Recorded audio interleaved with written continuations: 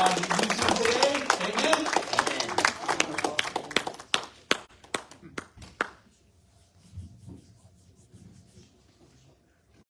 Praise the Lord. Amen. Amen.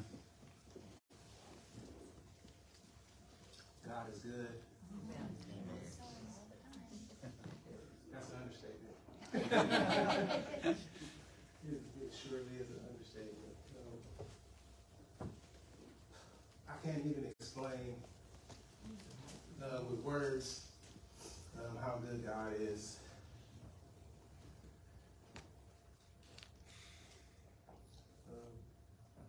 It's good to see everybody today. Some faces I haven't seen, some I've seen.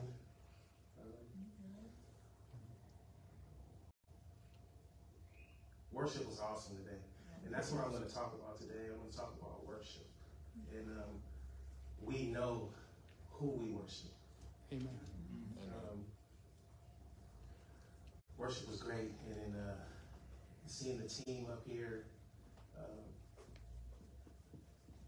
just ministering, Sheree ministering,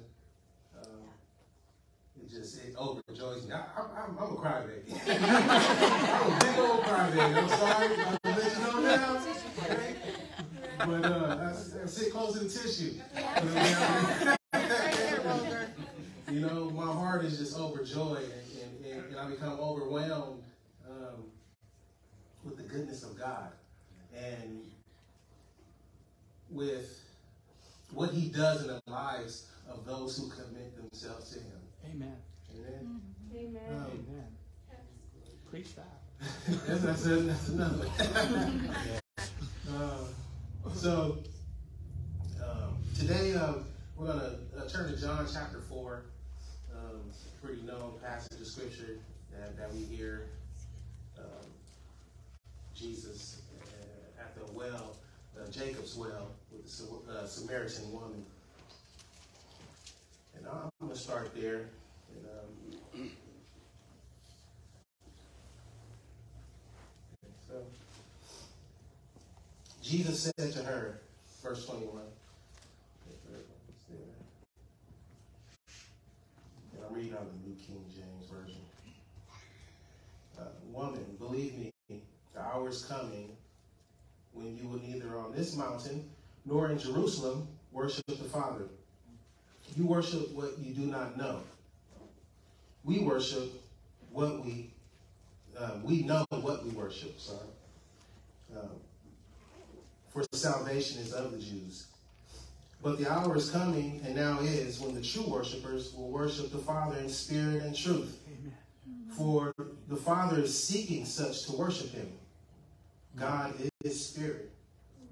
And those who worship him must worship him in spirit and in truth. Amen. Praise the Lord. So I was in my time with the Lord, and I was reading this, I just kept reading it over and over. And the things that stood out to me is that he made the Samaritan woman almost aware of her ignorance of what she was worshiping. Mm-hmm. He said, well, you don't know what you worship. Right. We know what we worship, but you don't really know what you worship. You have some traditional things that you might have gathered along the way that have taught you how to worship, but you don't fully know them like we do. You know. Mm-hmm.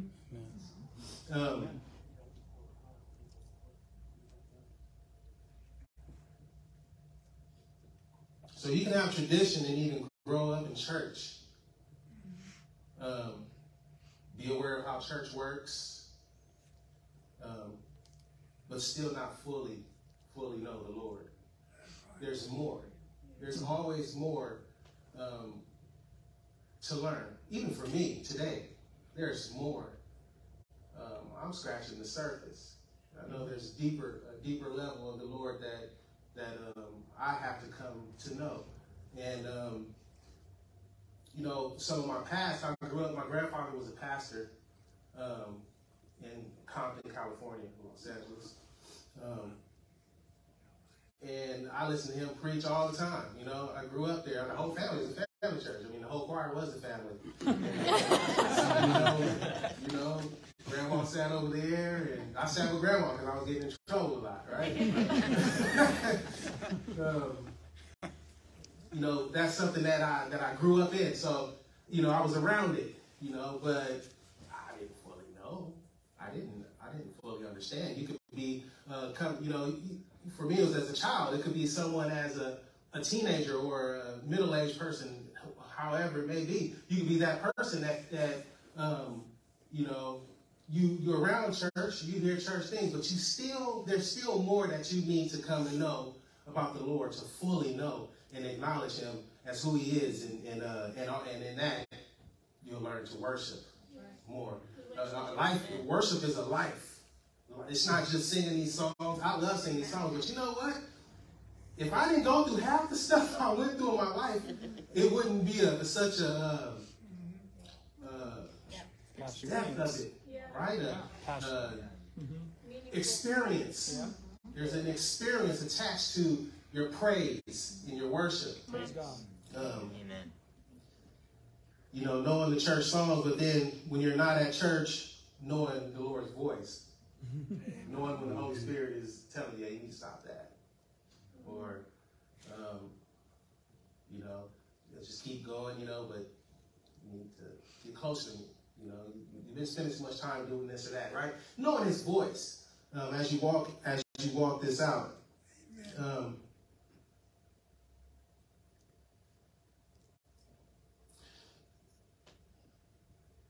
My life took a turn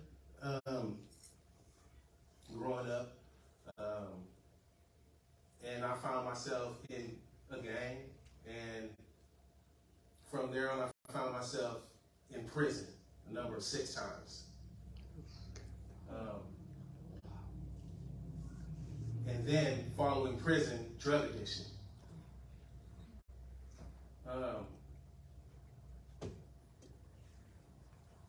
Those things were hard to go through. Now I say I thank God for my affliction, because I was afflicted, I don't play. With you, Lord, that's it. You know, play no games. But I want to share a couple of times, you know, some times when I was in prison, because, you know, like I said, I grew up in church, but I didn't fully understand. That's because I wasn't totally committed to understanding. But there were times when I was in jail, and the first time I went to jail, I wasn't supposed to come back. I wasn't supposed to be here today. I'll make a long story short because we don't have a lot of time. I don't know how much time I have. As much time as you want. Okay. I wasn't supposed to come back. That was it. Capital punishment, put it that way, was involved. And this was due to my gang affiliation and gang lifestyle. So capital punishment was what was supposed to happen. Praise God, it didn't happen. That wasn't what God had planned for my life. And you know, I had a mother telling me that in my ear too on the phone. I know God had a plan for your life. You know, like that. Didn't look good. Like, it don't look good from here, Mom. But you know, because I got to do this right now, Mom. I'm up in here, you know. But you know, you know, thank God I had her. So you know, like that's sort of say, you know, I had the godly mother still there in my corner. She understood. She didn't desire. All she could do was pray, though, after a certain amount of time. All she could do was pray. But times that I was in prison, you know, I had her, and she gave me Isaiah chapter 40. I think I shared that with Sheree yesterday. Verse 10, be not dismayed, for I am with you. You know, fear not, for I am with you. Be not dismayed, for I am thy God. I will strengthen you. I will uphold you. You know, she was just continually feeding me things that would give me faith, you know, and she wanted to let me know that, you know, on one side you're in there doing this, but on the other side you need to remember who you are in God. You're a child of God. You know, she kept strengthening me in the faith, even though I was outside of the faith. Amen.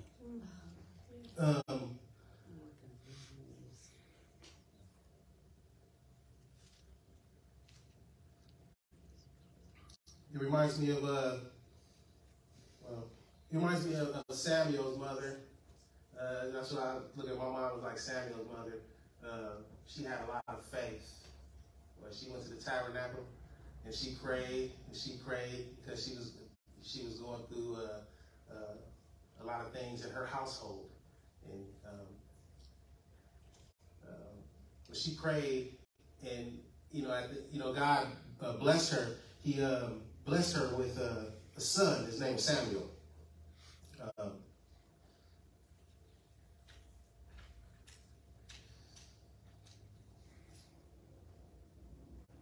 So when I was in jail, prison, it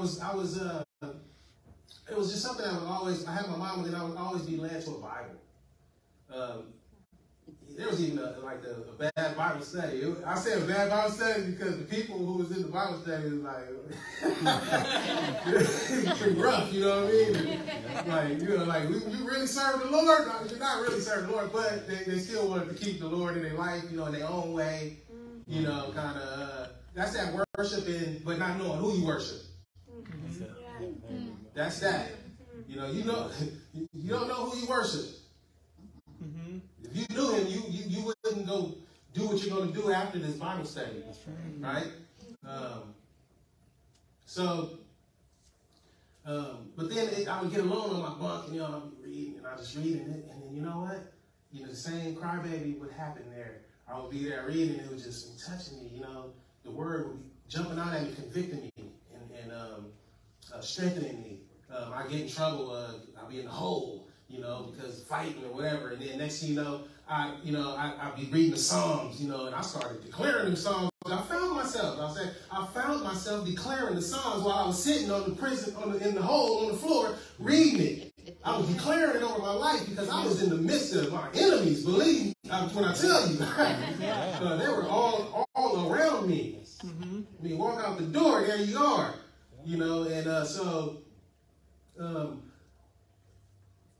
I learned how to declare the word of God. The Lord was like teaching me as I went, like here, a little bit here, a little bit there.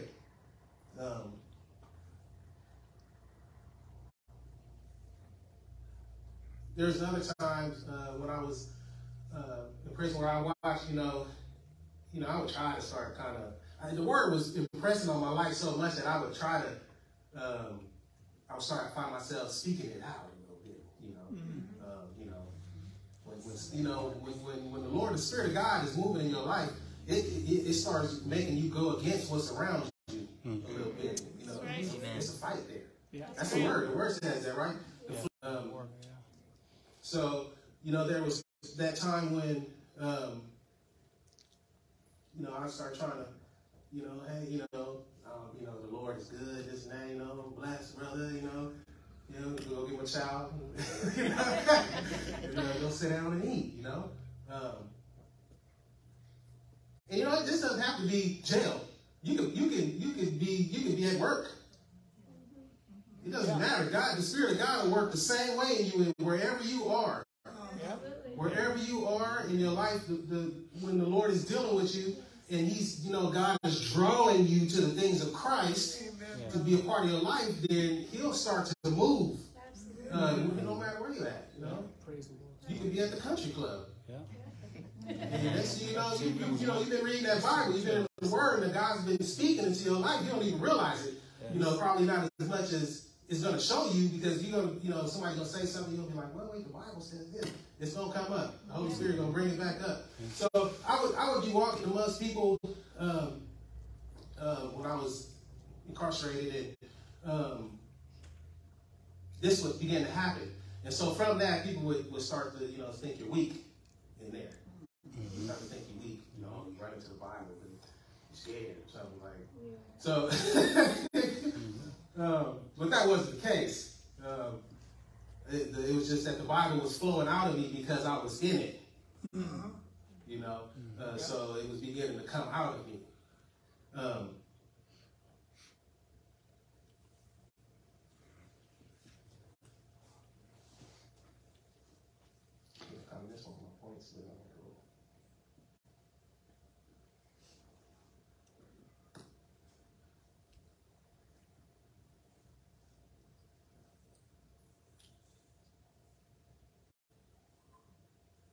I have a scripture. It was, I'm going to.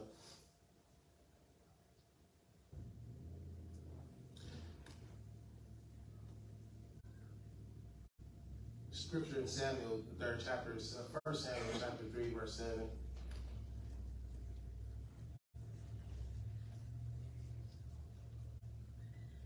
So as I was in prison, I will get to the scripture. When I was in prison, I was just coming to know the Lord through His Word. You know, He was calling me, but I couldn't hardly hear Him because I was so wrapped up in what I was doing in there. Felt like I needed to survive as well as this. So I would, you know, I'll take a little bit of the Word. But I wasn't fully committed to the Word of God. I wasn't. I was still straddling the fence.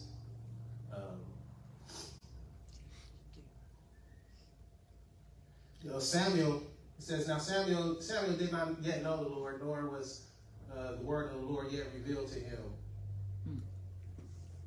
Samuel also, you know, his mom, I said, Hannah, she was a warrior for God, and she made a vow to God, and she honored her vow.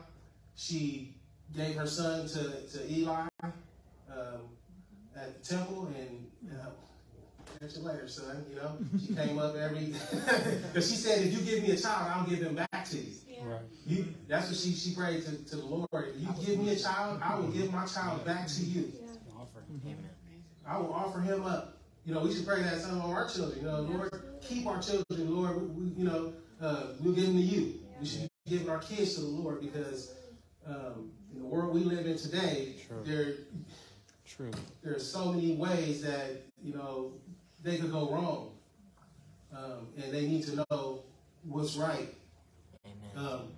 So Samuel, you know, I'm going to get out of the experiential stuff I was talking about and just get into the word again. Samuel, he was ministering already in the tabernacle. He had the linen ethic. Read it. You know, read Samuel. The first, second chapter, second, third chapter, first, second, third. Read the whole thing. Why not? But he was already ministering. He was there, you know. So, you know, before this verse, it tells you that he was ministering.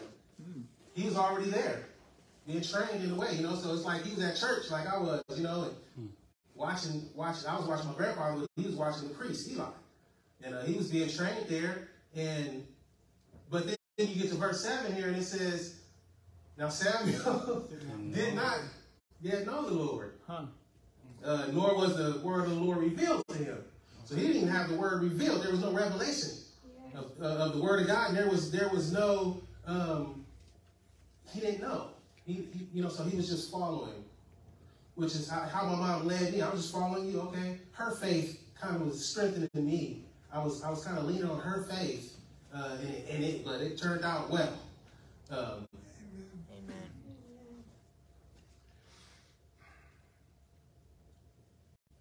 Samuel still had to come to know God on his own. He still, even though he was there, he was, you know, he at church every Sunday. But you know, I was reading my Bible, but I still had to come to know God on my own. Yes. So that's what's going to keep you. Amen. When people are going to the left, you're going to stay right. When you're all alone, that's what's gonna, you know, now us in the time of grace, and we have the Holy Spirit, you know, nurturing the Spirit in our times with the Lord. That's what's gonna keep us going. That's what's gonna keep us solid in the Lord and standing on the rock, is knowing the Lord, knowing God. Amen. Amen.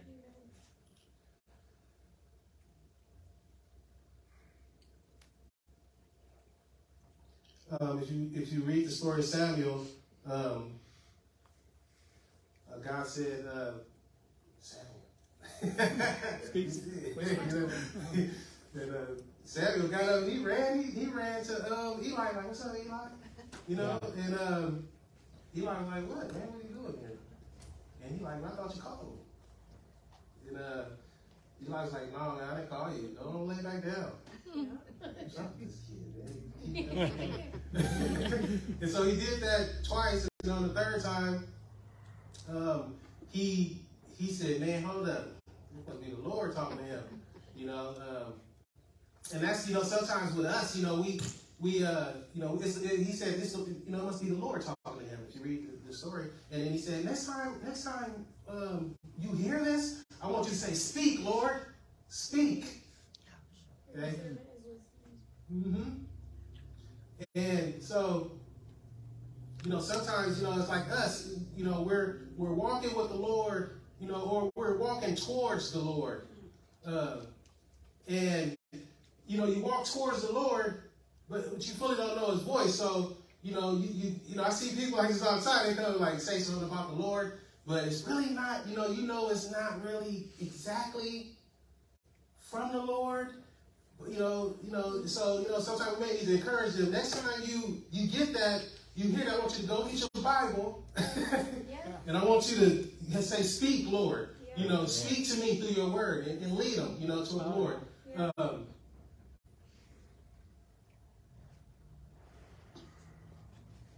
He had to come to know the Lord's voice. And we come to know the Lord's voice as we live out our lives with him. As we walk with him, and as we know his word. We get to know his word. We understand his heart. We understand his opinions, what he would do, what he would not do. We know him through the word, and we know him through the experiences of those who have gone before us. That's like the scripture says, from faith to faith, Romans 1:17. Actually, I'm going to touch on that a little bit. So back to John chapter 4. Jesus told the woman, "We know what we worship."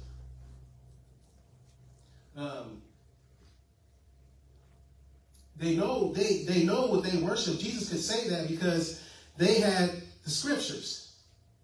They had the word of God. They had the testimonies. They had from Moses to Malachi. They had God speaking through his prophets. They had all of the scriptures. They had everything about God. They had every victory that David had in the Lord. They had every failure, not just that Israel had went through. They had all these things. So truly, they knew they were worshiping. They knew they needed to get to the temple with that sacrifice every year. Because we're not right. Thank God we don't have to bring a lamb or an animal to be sacrificed. Christ did that for us. Christ is the burnt offering. Christ paid that price on the cross. So Romans 1:16, Paul said, "For I am not ashamed of the gospel of Jesus Christ, and for it is the power of God for everyone who believes, for the Jew first, and also for the Greek." So it was for the Jew first. It came to the Jews, the word of God. Actually, the gospel, Pastor Rez gave us the gospel in Genesis. It was last Sunday. Yeah. So the gospel of God is the same. He's the same. He just said, "I got to come do this for you." Because if I don't, there is no hope. You're going to continue to bump your head. And if we don't take advantage of what God has done for us through Christ, then there's no hope. We have to grab a hold of what Christ did on the cross. Yeah, we have to do that. We have to grab a hold of that so that we can make it to heaven. Amen.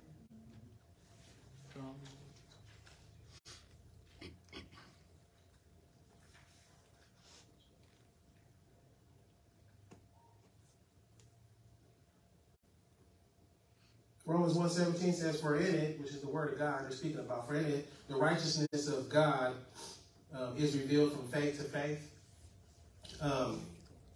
I have an example. And this is going to go more towards worship, because I know this is, I said, you know, we know who we worship. But I should have probably named it the road to worship. You know, like on the road to worship, right? So David was a righteous king. We know from the scriptures he was the only righteous king in Israel and Judah.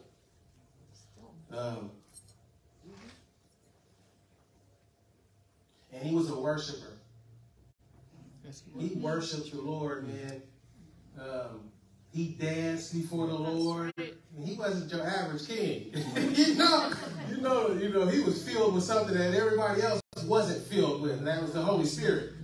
The prophets were filled with, you know, won't quote me, but the prophets were filled and others weren't. But he, as the king of Israel, he had something that no other king displayed. You know, I don't read about any other king that danced his way in when they was carrying the Ark of the Covenant. He loved the Lord. He desired the Lord. His heart was for the Lord, so much that he would not even touch God's anointed. He was not selfish. He wasn't. He desired others more than he desired God to deal with others. You know, and he didn't desire to touch God's anointing. And that's a lesson for us too. I mean, in love for one another. You know, we've all been. You know, if you've accepted Christ as your Savior, if you're walking in the Lord, you know, then you've been filled with the Holy Spirit. That's an anointing from the Lord. And that anointing is something that I just want to nurture it. That's why I love Pastor Russ. He nurtures us. Amen. He nurtures what it is that God is trying to do with us. So, and so that, you know, we could be doing what God has called us to do. Amen. And David respected that. He wasn't going to touch that. You know, and I take that as a lesson for myself. Like, I truly, I'm sensitive to what God is doing in your life, in leading you throughout your life and in your life with Him. You know, everything that He's doing in your life is special. It's important. And it's to be honored. You know, I honor God by honoring you. Because I know God is doing something in you. David would not touch God's anointed. He was a worshiper. He had the strings in the heart. I mean, Saul had an evil spirit, and his plan calmed the evil spirit. You know, that was an anointing on David's voice that allowed him to penetrate through a man's soul into his spirit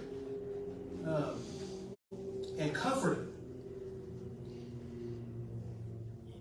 In 2 Samuel, 22nd chapter, 47th verse, David said, "The Lord lives." The Lord lives. Amen. He wasn't playing. The Lord lives. Yeah. He was wanting you to know the Lord lives. He wasn't just like, the Lord lives. No. The Lord lives. Amen.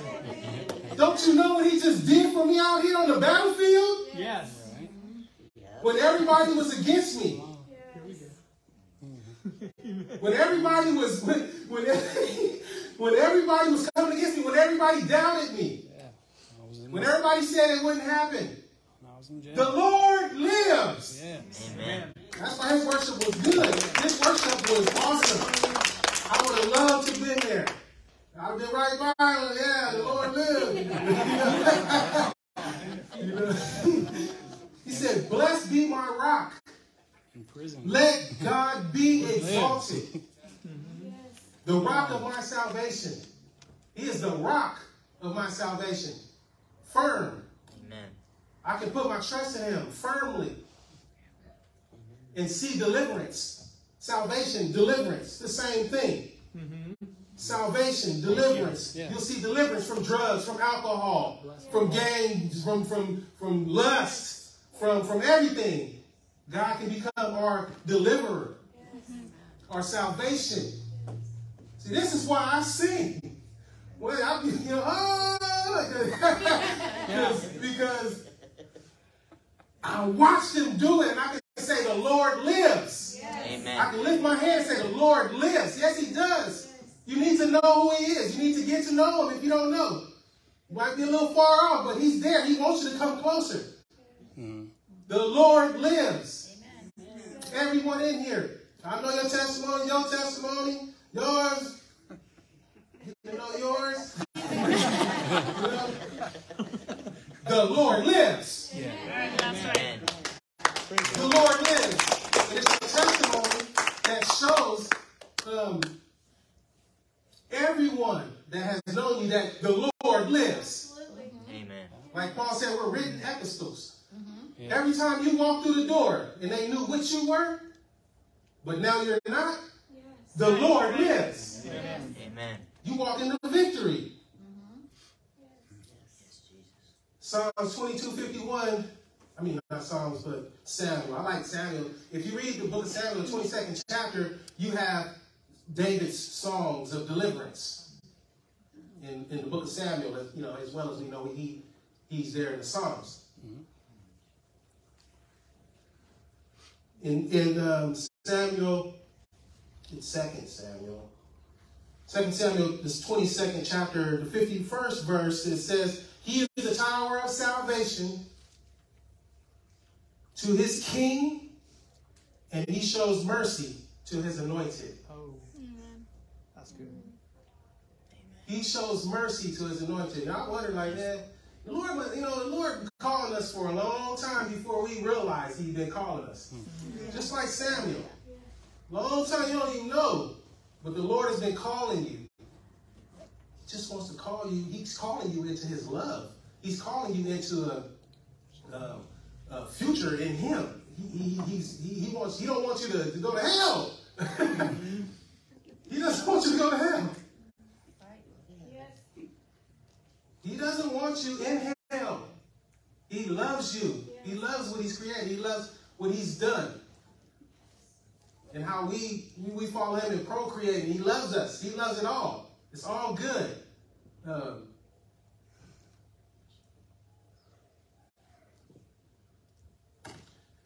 we don't know when God is always calling us. Sometimes we don't fully understand what he is. And that's why it's important to get in there and get more and more committed to the Lord. Take steps more and more. It may not be committed, but it's, step at a time. But continuing to stay in him, continuing to acknowledge that your goal, and your goal is to be in him. Yes. Totally. We have a merciful God. We don't understand grace. And if you want to fully understand grace, go read the book of Ezekiel. Read the book of Ezekiel. Man, me and Ian, I've been playing that like 40 chapters, 48 chapters. Mm-hmm. Most of it is not good. Talk about it. Not good. Make you scared. I was like, whoa, man. But when I was listening to it, I began to know God's heart. His ways. When I was listening to it, I'm like, God, man, this is truly who you are. But I just did so much, like, I can't help but say I'm the same way. But now I stand in his grace and in mercy. He's had grace and mercy on all of our lives. Amen. Amount that we can't even understand. We really can't understand it. But if you look at some of the, some of the things here in the Word of God, you'll see that that His grace is wonderful. It's wonderful. It's truly what's keeping us. Man, for him to just even be amongst us, because he shows you his true side, his righteousness, his righteous judgment. He shows you these things, but then he shows us we come into him through grace. So we kind of don't see it all until you start to read the word. All right, then you start worshiping, you worship more. You can worship from that position too, of knowing what God has saved you from. Amen. We worship because he's the God of our salvation. And we all know him as the God of our salvation. He saved us all out of something. We all were somewhere when he called us. We were somewhere, we were doing something, and he saved us. We responded to the gospel of salvation. We worship God because he has delivered us out of the hands of the enemy. Salvation denotes the whole process by which man or woman is delivered from all that will prevent his attaining to the highest good that God has for him. You know, that sounds like what Jesus did on the cross. He did it for us on the cross because he wanted us to attain to that which he has for us that's good. It's for our good. Amen. And the actual enjoyment of that good. Pastor said the joy of the Lord. Talking about the joy of the Lord today. Yes. That, what was it called? He said that the joy, he said it was the joy of the Lord. The joy is inside of you. It's your strength. Yeah.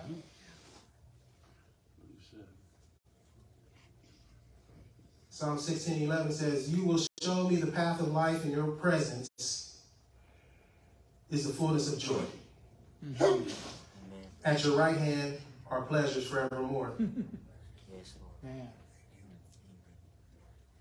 God delivers us and fills us with joy. Like, I feel it all the time. I feel it. I love the Lord for that, man. I was like, Lord, man, thank you. Thank you for this new man that I am today. Thank you for your joy, man. It's a joy that's just full of strength.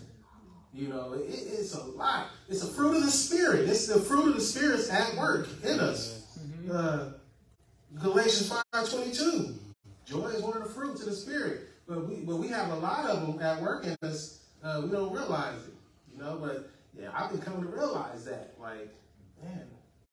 And it just, you know, it makes me worship God with more of an understanding of who God is and what he does. And how he does it in us. That's just awesome. It's awesome to me. And it makes me stand in awe of him and how this could happen. You know, how it can happen. You know, I look at everybody and I'm like, man, you know, I see the Lord working in you and that work in you, and I just smile, you know. Inside, everybody's just a walking testimony of what God can do when you lift your hands to the Lord, when you're singing out to the Lord, you're crying out to the Lord. You know, it's like living this inside my heart, because I began to see all the testimonies. It all just mixed together. Every testimony in the Word of God, and then your testimony, and I see God still at work. God is alive. He lives. Amen. That's how I'm putting you to sleep.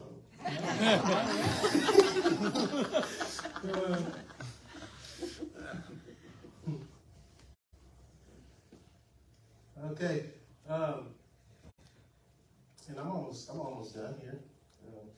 Almost done. So, how long am I down? Good. Okay.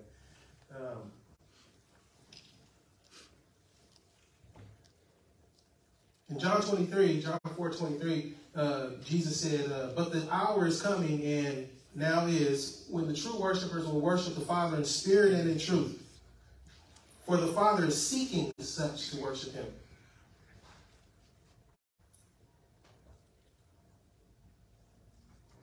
The Father is seeking.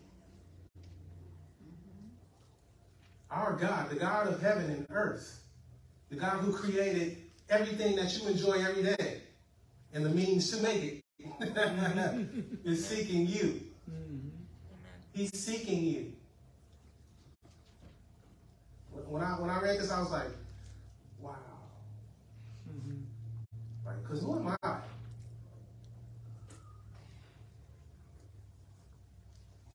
somebody who God wants to seek. Obviously, you know. Amen. Now I know that, right? So our God sent Jesus to the punishment we deserve. Right. In pursuit of all them who would worship before him in spirit and truth. He made the way. He sent Christ to die so that you could come even when you messed up. Even when you ain't, you're still trying to get that thing right. He sent Christ to die on the cross so that you could still worship. It's mourning over mourning. That develops a mourning there of a godly sorrow when you continue in the Lord. And that has a perfect work. Amen. Godly sorrow leads to repentance. Mm-hmm. Amen. I'm learning that. I've been sorrowful. And I've needed to repent. I've needed to change things in my life. I've needed to let things go. And I see the grace of God, the mercy of God, and just giving me the opportunity to do so. Letting me do it. And that's the Father. That's how he sought us out so we could do that. Amen. Our God prepared himself a body like ours and became a curse for us so that we might live before him in truth and righteousness, in the beauty of holiness by the power of his Holy Spirit. Amen.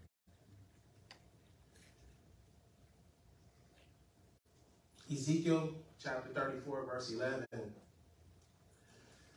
says, "For thus says the Lord God, indeed I myself will search for my sheep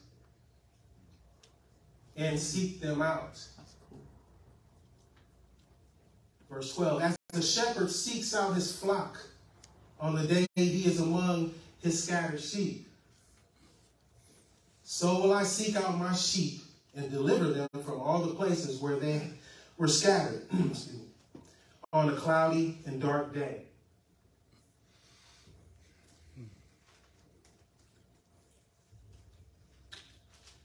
This just amazes me. It amazes me how God he's been saying it way before Christ.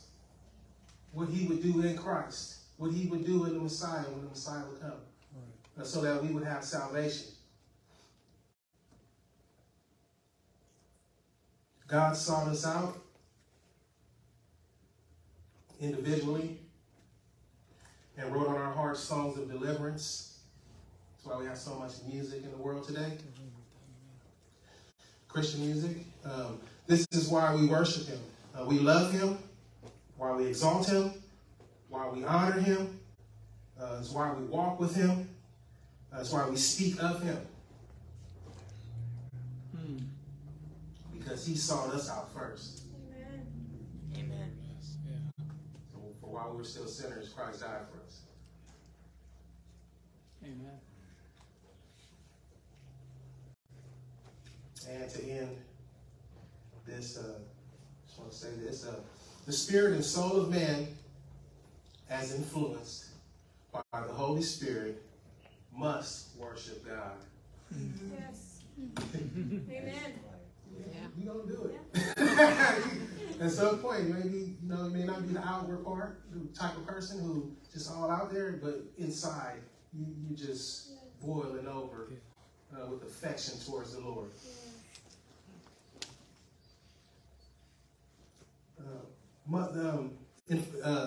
A man as influenced by the Holy Spirit must worship God and have communion with him. Spiritual affections, as shown in fervent prayers, your prayer life. All this is worship. Mm-hmm. All this is worship. When you fall down, that's actually the meaning of worship, fall prostrate on your face. I see Sheree do it all the time. She worshiping. Boom.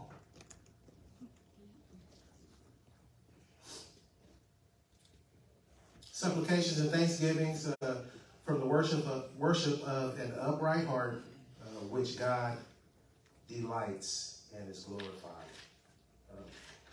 God is glorified through what he done and what he does in us and through us. And when he sees us here worshiping, he's just like, it doesn't surprise him because he did it. But, you know, for us as his creatures who have free will, we have the ability to make our own choices. For us to choose him and then watch his power work in us. You know,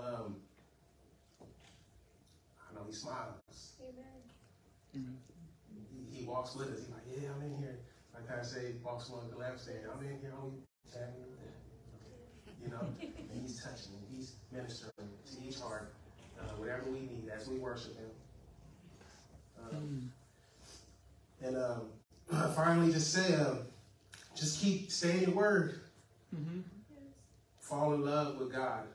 When you're in your word, that's what you're doing. You're falling in love with him and honoring him for who he is. And your worship will flow as you experience God in your life, from the smallest thing to the biggest thing in your life. Because he's there for it all. Amen. Amen. Amen.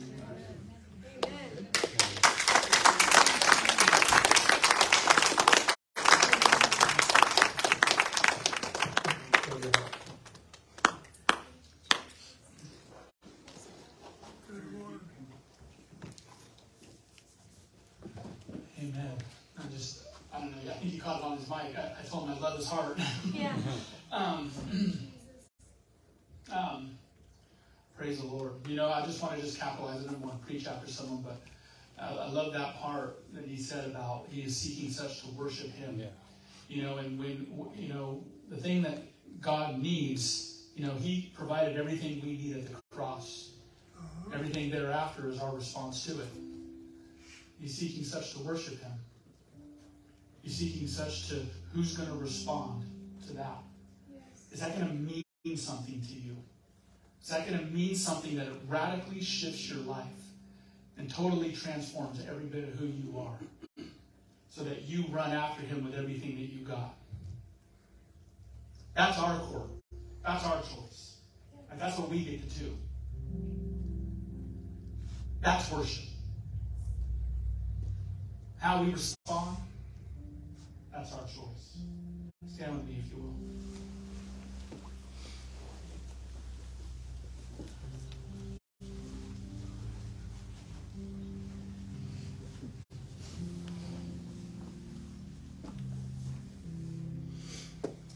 You know, kind of just piggybacking again on what he said about our choice and our response. He said, and I loved it, man. My heart was so glad to hear what he had said about how salvation is like ongoing, it's perpetual, synonymous with deliverance.